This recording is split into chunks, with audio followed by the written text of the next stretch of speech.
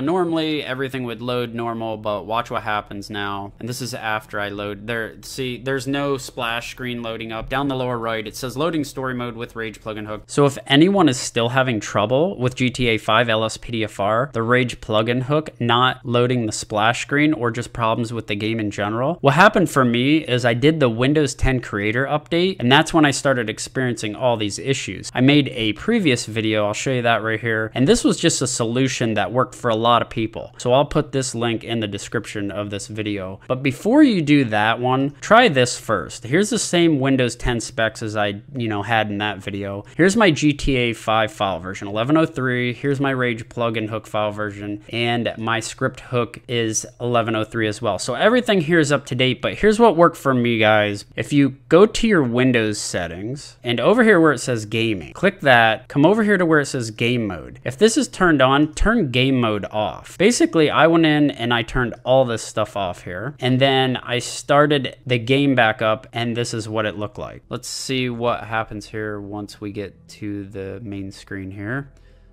Yep, looks like it's working just fine now. Okay, so after disabling game mode, the game loads just fine for me, even before I did this method right here. This was kind of a solution and a workaround, which has worked well for people. And again, I'll put this link in the description. Regardless, one of these two methods should work for you and get your splash screen back up and going. That Windows 10 creator update seemed to be the main issue for me, and I didn't even have to do the method in this video here. So this method of turning off the game mode actually fixed my issue and solved my problems. I hope this video helps some of you out. If it does, click that thumbs up button and share it on the forums to help everyone else out. Thanks, guys. Have a good one.